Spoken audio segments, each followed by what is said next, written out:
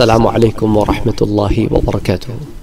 امام مہدی علیہ السلام کے بارے میں نے آپ سے ایک درس شیئر کیا جس میں قرآن کریم کی ان آیات کا ہم نے ذکر کیا جس میں امام مہدی علیہ السلام کی طرف ہمیں اشارہ ملتا ہے۔ آئیے ہم قرآن کریم کی ان آیات کے علاوہ اس سے پہلے کہ احادیث کے اس ذخیرے کو دیکھیں جس میں امام مہدی کا ذکر ملتا ہے، ایون دو کہ اس ضمن میں آپ کو ایک پوری سیریز بھی دے چکا ہوں جس میں 12 قسطیں ہیں۔ آپ چاہیں تو ان قسطوں کو ملاحظہ فرمائیں اور انہیں سنیں تاکہ آپ کے علم میں اضافہ ہو، اور اس میں نے ایک ایک روایت کو اس کے ریفرنس کے ساتھ جمع کیا ہے۔ آج میں چاہتا ہوں کہ آپ کے ساتھ شیئر کروں ان صحابہ کرام کی ناموں کی فہرست جن سے روایات ہمیں ملتی ہیں، اور ان کتابوں کی فہرست جن میں وہ روایات موجود ہیں، تاکہ آپ کو پتہ چل جائے کہ امام مہدی علیہ السلام کا ذکر کن کن صحابہ نے کیا اور یہ ذکر حدیث کی کن کن کتابوں میں موجود ہے۔ تو آئیے یہ فہرست دیکھتے ہیں۔